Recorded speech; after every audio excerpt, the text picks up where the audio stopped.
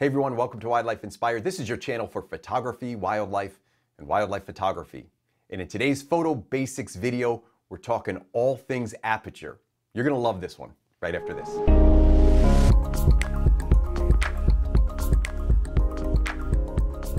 Now, in my photo basics series, I discuss some of the fundamental principles of photography. And in today's video, we're gonna touch on the concept of aperture, and I'm gonna show you exactly how this works. Now, in these photo basics videos, they're really designed for beginner and intermediate photographers. And after the end of today's video, I promise you're gonna understand what aperture is, how it physically works, and where do all those numbers come from. Let's get started by just looking at a lens and talking about what aperture really is. It's just the opening. The definition of aperture is just an opening in an object, and if we look at this lens, you can see that you can see through, and I wore a white shirt today smartly, you can see right through that lens. And that aperture, or opening, is created by a series of blades. So physically, the way this works is those blades will open and close to change the size of that opening in the middle of the lens. Now, I may refer to this often as a circle. You can see by the shape of it, it is not a perfect circle, because in this case, those blades are not rounded blades. We'll talk a little bit more about that in a minute. What we do want to understand is that that aperture controls the amount of light coming in. And it's pretty obvious when I make this demonstration. You'll see as I turn a dial on the back of this old manual lens, I'm changing the aperture by making it smaller. And now I'm going to dial it the other way. And you can see the aperture is getting bigger until it becomes as open as it can be. Now, right now, if you were listening to terms, you might hear a photographer say, shoot it wide open, or open up your lens. This is what they mean, and you can physically see that it is open. In this case, it's as wide open as it can be. You may also hear the term stop it down or close down your lens. And when they talk about stopping it down, they're talking about moving that little opening and making it smaller and smaller. So physically, aperture is the opening. It's controlled by blades. Those blades open and close as we turn a dial in this case, or if you've got a modern electronic camera, it's probably going to do it through the body of the camera. And you've all seen those little values change when you change your aperture. Now, in today's video, we're dealing mostly with light coming in. And you could see, again, the primary purpose of this change in aperture is to change the amount of light coming in. But it does a couple other things. It controls depth of field, which I'm going to talk about in a follow-up video. And it can control bokeh. And that bokeh, or the out of focus elements in a photograph, can often be affected by the shape of those blades. By the way, in this particular lens, I think I've got 7 blades. So this is a heptagon, that shape. It's not a complete circle. For purposes of this video, we're going to pretend that that opening is a complete circle. So just bear with me. You'll see in the middle of the video where that comes into play. Now, I talked about what aperture is, and I physically showed you what it looks like as it gathers light by getting bigger and smaller. But there is a formula associated with aperture that I just want to break down, and I want to make this as simple as possible. I'll put the formula up here. Don't be intimidated. I know a lot of people see a formula and they run because they start thinking this is math. There's some math involved, but the math is very, very basic, and I'll try to make it really, really easy for you. Aperture has a value associated with it, and we often refer to this as an f-stop value. And you've probably seen this on your camera. f2, f8, f2.8. We see these values, and I just want to show you what they mean, and I'm physically going to show you right here with this lens. What does it actually stand for, and how is it relevant? So let's just look at the formula. For this formula, we take the focal length, and we divide it by the diameter of the opening of the aperture. So let me just show you this real quick. 50 millimeter lens. We're going to make this one real easy.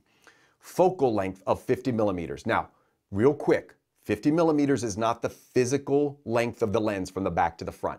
I did a video on focal length that explains this a little bit better. It's actually the point of the lens in the middle to the sensor. And when I say in the middle, there's something called a convergence point. That point does not have to be directly in the middle. It is generally somewhere in the middle, but it doesn't have to be. A quick example, in my hand over here, I've got a 50 millimeter lens. If I show you this lens, it's about twice, 3 times as long. And you would assume this is a longer focal length, but it's not. This one's 25 millimeters. Even though it's half the focal length, it's much longer. And that's because that convergence point on this lens is probably much deeper into the lens. So when we look at that convergence point to the sensor, we get 25 millimeters. So quick point, focal length is not just determined by the length of the lens, it's the focal length that really matters. And because our formula involves focal length, we just need to remember that. Now the second part of that formula is the diameter. Let me open this up so you can see this. That diameter is determined by that aperture opening. You can see the diameter changing. Remember, diameter, if I draw a circle over here, diameter is the distance all the way across the circle, or twice the radius being the center to the outside. And so when I look at the diameter here, I can come up with a value. I can come up with what we're going to call an f-stop value. So focal length divided by that opening gives me an f-stop value. And the reason we call it an f-stop value is because each of these, and I'll put a listing down here of the f-stop values. Now these are called full stops, and there are more than these. I'm just going to put a few of them up here. What each of these represents is that focal length divided by the diameter, and I'm going to put the diameter up there, and you can see if you work it that way, 50 divided by 25 gives you an f-stop value of 2. 50 divided by 12.5 gives you an f-stop value of 4. We list these in stops because they are related to stops of light. As I go down that chart and I go from f2 to f2.8, the value is one stop different. And a stop of light is a halving or doubling of the light from the previous stop. In this case, as my value goes up, it works backwards because it's actually a fraction. Let me show you. This is at f2. And when I go from 2.8, it gets smaller. As I go up to f4, it gets smaller again. So as my f-stops get larger, the diameter gets smaller, and I let in less light. And each of those stops lets in half as much light as the stop before. One of the things that people get hung up on with Aperture is that that doesn't make any sense when I look at those numbers. If you're telling me a stop of light is half, why am I going from 2 to 2.8? Because that's not double. You would expect if it was a stop, 2 to 4 would be half the light entering. But that's not the way it works. And the reason it doesn't work that way is because we don't deal with diameter. When we talk about this, we have to look at the area. In other words, the amount of light let in isn't just the size across, it's actually the whole circle. So I've got to figure out the area of that circle. Remember, if I put a circle up here, there was an old equation we learned back in school called pi r squared. And this was to take the diameter, if we knew the diameter or the radius, and determine how big that circle is. That's what lets in light. It's the entire opening that lets in the light. So let's add a third column over here. And now look what happens. And I'm going to round this area up on the end at f2. The diameter is 25, but the area is 500. And when I go down one stop of light, even though the diameter didn't get cut in half, the area did. And the area controls how much light is let in. Therefore, we have these stops established. 2, 2.8, 4, 5.6 on my chart. And you'll notice on each of those stops, the area has decreased by 1/2 from the stop before it. Does that make sense now? Does that all start to come together? So changing those stops of light changes the area, and because it's relative to focal length, the area at the same aperture might not be the same size. Now this one's pretty easy to understand. Let me open both lenses up. I'm going to show you two lenses here. I've got this one set to 2.8. If I turn it around backwards, it looks a little bit bigger, and that's because these lenses magnify a little bit. There we go. Now, let me take this 25 millimeter lens, and at 2.8, the 50 millimeter lens should have an area of 250 millimeters. But the 25 millimeter lens is going to be much smaller. Oh, look at that. Really, really small. Now that lens is probably skewing the size of that a little bit. It's probably making it a little bit smaller, but the area of this lens is much different. So I'll put the math on the side. the same f-stop, but because they're different focal lengths, the actual opening is different. Let me show you one more, and I'm not gonna pull this one all the way out, but I'm gonna show you my 300 millimeter lens. This is also at 2.8. The opening in that, and you won't see it, is almost as big as this entire thing. Remember that. This one, 2.8, tiny. This one, 2.8, huge. Because it's all relative to the size of the lens. So the larger the lens at the same aperture, the different openings will be evident. And I'll put a list up there. I'll put these 3 up there and you can see them compared to each other. And when I do this, a lot of people start to think, well, that 300 gathers way more light. And in theory, it does, but it doesn't get all of that light from the front of the lens back to the sensor. So when we talk about aperture, it is important to understand that even though the openings will be different with different focal lengths, what will not change is the exposure. Think of exposure as the amount of light that hits the sensor, just the amount of light. It is controlled by shutter speed and aperture and the ambient light that's already out there for you to use. But in the camera, we control it by shutter speed and aperture.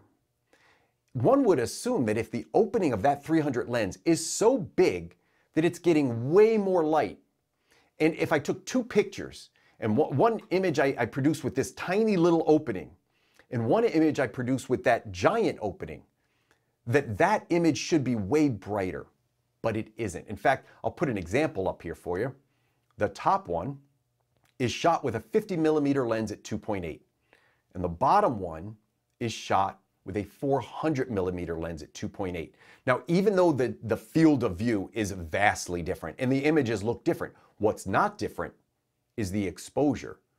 They have the same brightness. If you look at them, one is not incredibly brighter and the other one's not really, really dark. And you would expect, because one opening was this big and one opening was that big, that should be much darker. In my head, I have an easy way to think about this, and I think of it like a tunnel. If I have a really long tunnel and it has a really big opening at the beginning, but I'm standing at the other end of the tunnel, the light that comes through that tunnel isn't going to be very bright anymore, right? It's a really long tunnel. So even though it's got a really big opening, the light at the end of the tunnel, and think of the end of the tunnel where the sensor is, the light at the end of the tunnel isn't going to be that bright anymore. But if I've got a really short tunnel, and think of the end of that tunnel as the sensor, but it's a short tunnel, even though the size of the opening is very small, the amount of light hitting that sensor is going to be fine. So it's all relative to the length of the lens. So one of the things that's important to understand is as long as the aperture is the same, it doesn't matter the focal length, it doesn't matter big lens, small lens, the aperture will be the same exposure regardless of the length of the lens. And I hope that made sense. It's because that's my video for you today. Now, before you sign out, I'm gonna recap what I did today.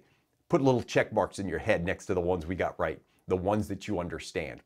I want you to understand basically what aperture is, but I want you to understand that it controls 3 things. In this video, we talked mostly about it controlling light, but it does also control depth of field and bokeh for another video coming up as a follow-up to this one. I want you to understand physically that aperture is made of blades that make the opening larger or smaller. And in that process, the blades could be constructed differently. They could have different numbers of blades or even different shapes. And the number and shapes of those blades will affect other things, but they don't usually affect the amount of light coming in. That's going to be established by the diameter, but really it's established by the area of the opening. So as we have this simple formula for aperture, I want you to understand that it relates to the focal length and the diameter of the opening. That's how the formula is determined. The amount of light coming in is really determined by the area of that opening. And remember, anytime we talk about focal length with lenses, we're not talking about the physical length of the lens. We're talking about where the light comes into the lens and converges. And from that point to the sensor, that's the focal length. I think it's critical to understand what a stop of light really is and how it relates to aperture. So I hope you took away that a stop of light is doubling or halving of the light that enters the camera.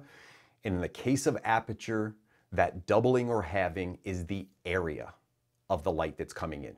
So as we move our f-stops and we change our f-stops and we go one full stop up or one full stop down, we are doubling the area or halving the area, the actual opening, not the diameter, which is based off how the formula is determined, but the area, the overall size of the opening. That's what doubles or halves the light coming in. So I hope you took that away from this video. And finally, I want you to understand that aperture is aperture regardless of focal length. The amount of light coming in established by the aperture will be the same. So if the aperture is consistent regardless of the focal length, the exposure will be the same regardless of that focal length. Now, if all of that made sense for you in the video today, I want you to go down and hit the like button and make sure you're subscribed, because while I do these photo basics videos, I've got a lot of other wildlife content on this channel, and I think you're really going to enjoy all of the content. Hit the bell for notifications. That'll let you know when my next weekly video is out, and stay tuned for a follow-up on aperture where I talk about things like depth of field and bokeh. Now, I appreciate you tuning in for this one. I hope to see you next week. And as always, I hope we can continue to find inspiration in wildlife together.